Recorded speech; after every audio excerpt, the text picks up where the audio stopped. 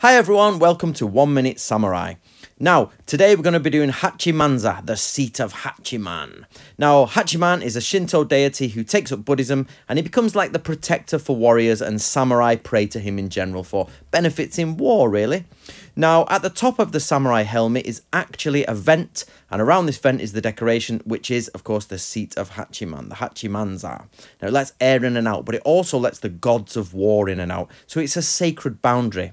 So, to add to this sacred boundary, you get cloud-like formations called the Kumogata. They make this even more sacred, so the samurai is looking to bring the god towards him.